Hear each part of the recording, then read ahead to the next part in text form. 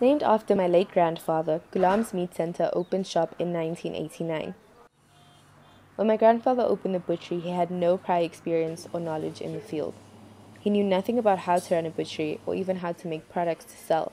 It was all new to him. In fact, at the time, he only had one other person working for him.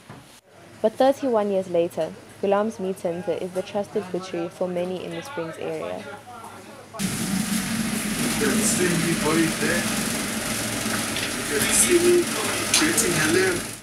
The shop has always been a family venture.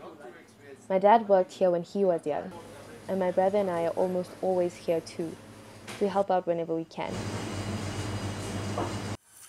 Considering this little butchery is putting me through a journalism degree at Rhodes, it's possible to say that business is good. My dad always says it's not the product, but how you sell it.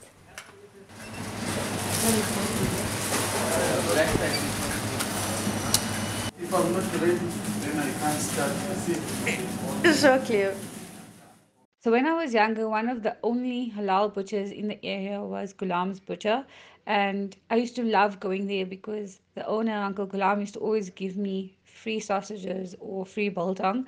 And I think we grew up with a love for him as well as his products and his business because of the kind-natured person that he was.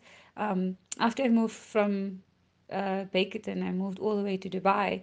I had to take products from his store with me. Every time I would visit, I'd pack it up in a cooler bag and take it with.